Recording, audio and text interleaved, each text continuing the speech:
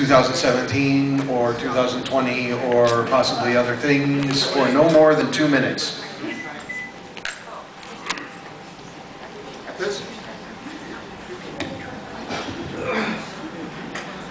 Yeah, I'm here to officially announce that San Diego might think about bidding for NASFIC in 2017 should the conditions arrive. A final decision whether or not to be ready to bid at SMOFCon probably will not be made until after the WesternCon we're running this year.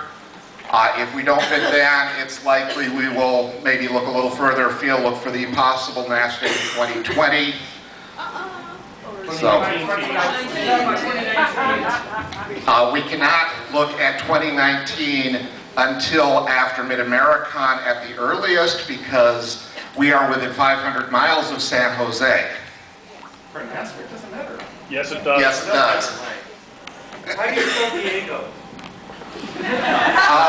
Correctly. Please, no questions from the crowd. We'd all like to get through this eventually. Is that it? That's all I've got right now. Okay, and so just the full question and answer you sort of dealt with, but I just want to be explicit.